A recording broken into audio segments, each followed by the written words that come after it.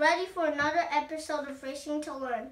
We're a nonprofit to get kids excited about math and science. Thank you for that wonderful introduction. All right, so we've got our ECX Ruckus two-wheel drive on the bench today. We're putting in these MIP X-Duty drive shafts. These we actually had on our Slash two-wheel drive monster truck. We kind of gave up on that truck just because of too many issues in the transmission when running higher power, even after going to a 32 pitch gear conversion, which is thicker than the stock 48 pitch gears. So to adapt that drive shaft to the Ruckus, which actually has a shorter drive shaft, we've got to use a replacement part here. Now, MIP does sell these, sell drive shafts that work with the Ruckus. I believe it's the same part number as the ones for the Stampede. So to adapt the Slash drive shafts to the Ruckus or any ECX two-wheel drive, we will need this. It's the it's part 18103. And so you can see the length difference here. Here's the drive shaft for the Slash. Here's the one for the ECX Ruckus. So a couple things we can do here. First of all, to prep the truck, let me get something to one of our makeshift stands here. If you guys still even have one of these, it's like an old DVD or CD-ROM disc holder there. We'll get a wrench out, and first thing we're going to do is take off the wheel. Get a deeper wrench.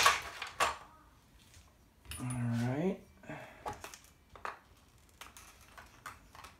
So I want to get this wheel off. Of course, you want to hold the wheel against, we've got a spider here on our tire.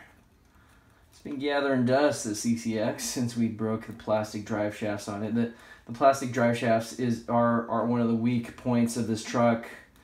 You can check out all of our videos for the ECX Ruckus, along with those for our Slash and our other trucks in the video description. We've included links to our most popular. So we just want to pop out that wheel nut, put it to the side, take off the wheel. We've got ECX wheels use this spacer here, or this washer, plastic washer, whatever you want to call it, so don't lose that. Put them off to the side together. We did upgrade to aluminum hexes here, which are kind of a moot point because the MIP kit does come with an aluminum hex of itself. You'll see that this one is oblong. It's actually keyed. And there's also a set screw, which is there. So we're going to pop off these stock hexes. You might need, you can't get these off by hand here, it does take some effort. Just grab some sort of flat surface, like a screwdriver or whatever you may have, and just pop that out from behind. Oops, I probably shouldn't have used that, being a precision instrument and all. Caliper. Pop off the hex. Alright, we won't be using that anymore. Pop off the drive pin. And since our plastic drive shaft broke here, there's the other piece here at the yoke coming out of the differential. We'll need to take that off as well. And you'll need to take off a screw to, basically get this steering knuckle to come down. So I'm just we'll probably take out this screw from the bottom versus we ended up going with a screw and nut at the top just so that this upper suspension linkage is really tightly secured or securely secured. So we'll put all the old parts off to the side here.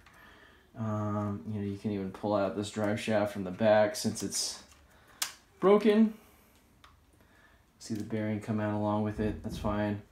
So why don't we get all the old parts out first to get that broken yoke out of the way. You can actually see what we did with the other side here.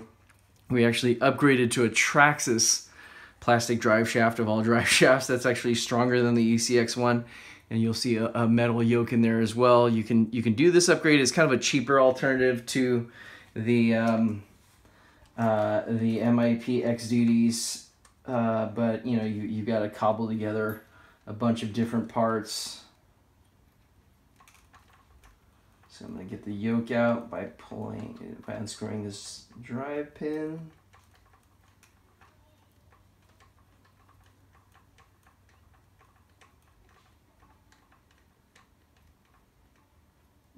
All right.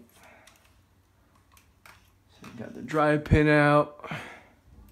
Again, we'll put this with all the old parts, and then the drive shaft yoke simply slides off. You can see it broke off one of the ears there.